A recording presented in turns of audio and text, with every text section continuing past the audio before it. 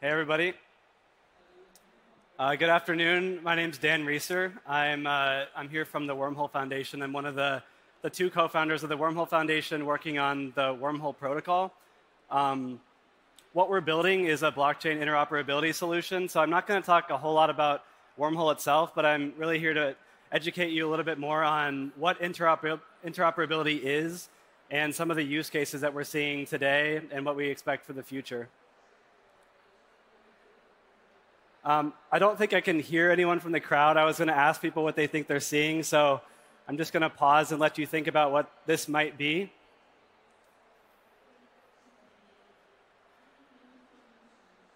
That was an image of a cable running under the ocean that connects the global internet as we know it today.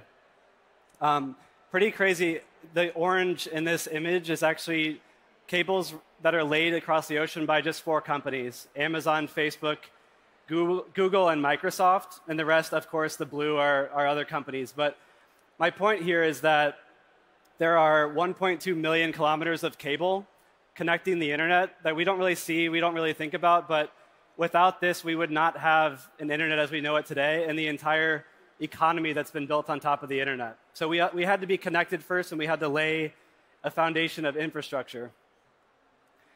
I won't go through all of this, but this is just to show you that dating back to even the 1850s, people were building infrastructure to connect people for communication. So going back to the telegraph and then into the 1950s, 60s, 80s, building infrastructure for connecting the actual internet with fiber optic cables and things like this.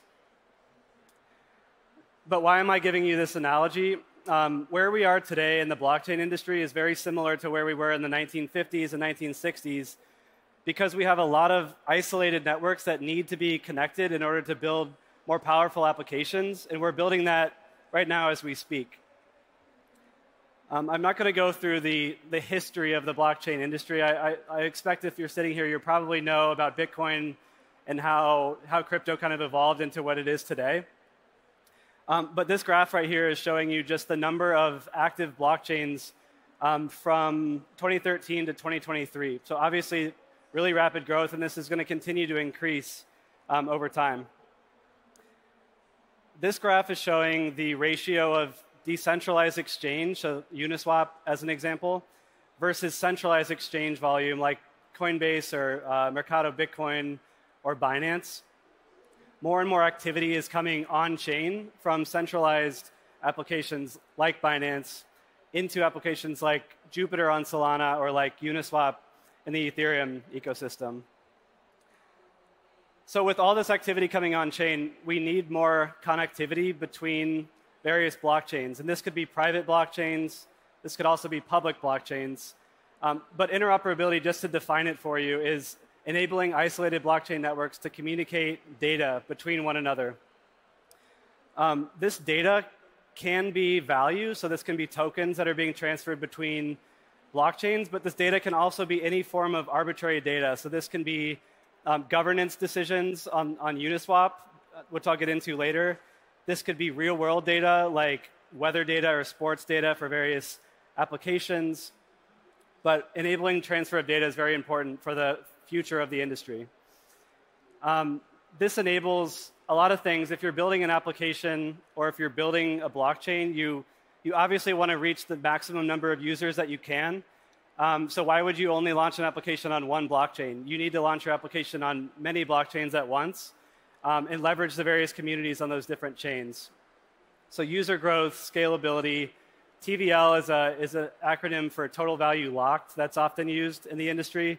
A lot of applications, especially in DeFi, are looking to grow their TVL. So this is also a way to scale their numbers and their statistics. So interoperability is quite technical and complex in terms of how all these parts work together. So I made this interoperability stack diagram to break down the various levels of how interoperability works. At the bottom here, you see the messaging layer. This is the most fundamental layer for enabling this data transfer between chains. Wormhole is an example. Axelar is another example of teams that are building these messaging layers connecting chains. One layer up this is still probably the biggest use case for these messaging layers, which is the transfer of tokens. Mayan, Portal, and even Circle's CCTP, which enables transfer of USDC. These are all examples of token bridges that are enabled by messaging systems at the fundamental level.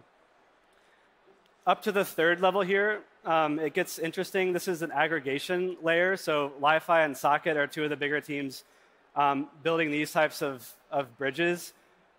The best example I can give is if you could imagine pulling up an application and having one application to call a ride, but they're aggregating taxis, Ubers, and Lyfts all in one place. You're just getting the best ride, the cheapest ride, or the fastest ride that the application finds for you. This is exactly what Li-Fi and Socket are doing. They're aggregating a bunch of different messaging layers, or messaging protocols, and token bridges to give you the best possible route, whether that uses Wormhole or Mayan or Portal. They're just giving the user the best experience. And then finally, the application layer. These are wallets. So Backpack and Phantom are pretty big Solana-based wallets, and then MetaMask, of course, is the default wallet in the Ethereum ecosystem. Many of these wallets are already beginning to integrate interoperability for transfers across chains to make it very easy for users to go from Solana to Ethereum or from Sui to Ethereum very easily inside their wallet without having to worry about blockchains and all the complexity associated with that. I won't cover everything on this slide, just a few things to quickly highlight in terms of important decision-making criteria. If you're at a company building a blockchain or building an application, security is, of course, probably the most important decision-making criteria here. The decentralization or open source, having open source code is very important because you need to be able to get in and verify what you're using and how it works. You'd be surprised, we're in Web3, we're in crypto, but you'd be surprised how many teams are not building fully open source projects, which in my opinion might as well be a Web2 project. So this is just to highlight a few of the other use cases that we're seeing across the industry when it comes to interoperability. DeFi, of course, is one of the biggest use cases and will continue to be. Governance is very interesting, and I have a slide on Uniswap later, so I won't go into that quite yet. NFTs are very interesting because NFTs are very focused on building community, and they've realized that just focusing on one blockchain is somewhat limiting in terms of how much they can grow their community. So DGods is one example of a team who used Wormhole's solution to go from Solana to Polygon to Ethereum, and they're tapping into various user groups and growing their community through that. And then at the bottom here, this is actually a category of applications that is beginning to grow, I think, much more quickly, and we'll see more of this. In the past 10, 15 years in the industry, people built applications, launched them, and then tried to figure out how to take these applications to multiple blockchains. But today, applications like Pike and Synonym are building with multi-chain in mind from day one. So it's a lot easier for them to build great user experiences from day one by thinking of this from the get-go. So now I'm going to transition a little bit into use cases. And I assume there's some people in the room here from various fintechs or banks or other institutions that are thinking about building either applications or building an entire blockchain for your organization. So I'm going to get into some statistics and use cases around this. This was a pretty shocking number that I found yesterday around the cost of inefficiencies of cross-border payments to institutions like banks and fintechs. Globally, it's around $1.1 trillion every year. This is also a statistic just to show you the volume that we see on a global basis, but here in Brazil, 76 billion reais per day is transferred through Pix. So the amount of money and volume going through these traditional payment systems is very large, but also shows the potential for bringing this onto blockchains and speeding them up and saving money for institutions will continue to be a trend that we'll see in the industry. So why are banks and why are fintechs building layer 2 blockchains or private blockchains? There's several reasons. Reducing costs of intermediaries is an obvious one. You can think of it as peer-to-peer, but in this case, it would be bank-to-bank. Instead of doing settlements at the end of the day or at the end of the week, this is instantaneous payments between banks whenever their users are transferring funds to one another.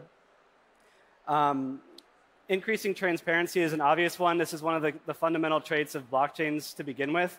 Of course, you can have private blockchains if you need to keep some of your customer information private, but still, people building private blockchains are talking to us because they want to connect to public blockchains like Ethereum.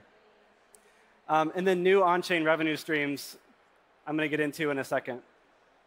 This is just an example of what a Brazilian interbank settlement system could look like using an interoperability solution to connect those banks together. I'm sure some of these banks are building their own chains, and I bet in 5-10 years, all of these banks will have their own blockchains. They'll need to communicate between one another. This allows them to have real-time transfers, as I mentioned, between each other. More accurate views and more accurate accounting on the cash that they have on hand at any time. And then interoperability, so easily transferring money between the banks on-chain, just like they would with the traditional banking system, except now it's instantaneous instead of waiting 5 days a week for these transfers to go through. But the exciting part is also, assuming these are private chains in the interbank system that you see above, these will also start plugging into public blockchains like Solana, like Ethereum, Polygon, Base, and others. So this is something that Wormhole is personally working on, and all these interoperability solutions are going to be providing, which is connecting private and layer 2 blockchains to public blockchains to just increase their market share, increase their user base, and allow them to launch new, more powerful applications. Other use cases here that will require interoperability. One, bank-issued stablecoins. There will, of course, start to be central bank digital currencies, but I can also expect banks themselves to be launching stablecoins just to make these transfers more seamless and rapid for their users. And then a really exciting one that we just recently saw an announcement, I think it was a couple weeks ago from BlackRock, but bringing real-world assets on-chain. I know in Dubai right now there's a real-world asset summit going on. This will continue to be a hot topic in the industry. BlackRock's example is a great one. They are tokenizing a fund called BIDL, which is just a meme for build being misspelled. The BIDL fund is a fund that allows anyone who's been approved or KYC'd to purchase a $1 token and hold that token and receive daily dividends that get paid out, I believe, every month. This token can then be transferred to anyone else within the system that's been KYC'd and approved. But really exciting to see probably the biggest institution in the world bringing a fund on chain. And in this case, the BlackRock fund is launched on the Ethereum blockchain. So in the last 5 minutes, I'm going to go through some use cases that are live today, just to give you a look into what is happening a little bit deeper in the on-chain ecosystem when it comes to interoperability. So one is Uniswap. We just announced our 6th deployment with Uniswap the other day. On-chain governance, token-based governance is very important for these protocols. This is how they evolve. This is how they vote on changes. And in Uniswap's case, they make their decisions on the Ethereum blockchain, but they have Uniswap deployments on, I think, 15 other chains. So how do they make a decision on Ethereum and get that decision communicated to the other deployments on other blockchains so that all Uniswap deployments can be operating in the same way? They're using interoperability solutions to pass a message of data from Ethereum to Optimism, from Ethereum to Avalanche, so that all of the Uniswap deployments are understanding what changes were made via governance on Ethereum. I think some people in the room have probably done a bridge or a token transfer, but this is just to give you a visual of what this actually looks like. This is Portal Bridge, where someone's sending USDC from the Ethereum blockchain, where they're connecting their MetaMask wallet, to Solana, where they would connect their Solana wallet, which would be Backpack or Phantom, and sending these tokens from one chain to another very simply, just so you can see what it actually looks like. And this slide is to paint the picture for the scale at which we're already seeing going across these blockchains using these interoperability protocols. So this is a 1-week data set. So just in this 1 week alone, there's been $150 million sent through the Portal Bridge from Ethereum to these other blockchains on the right. 53 from Sui, 46 from Solana. You get the point. I'm just showing you that there is a lot of activity going on across all these different blockchains every day at all times. A lot of that activity is also in the category of stablecoins. USDC, USDT, this is a 30-day chart, but in one month, 30 days, USDC was seeing $500 million in volume across chains.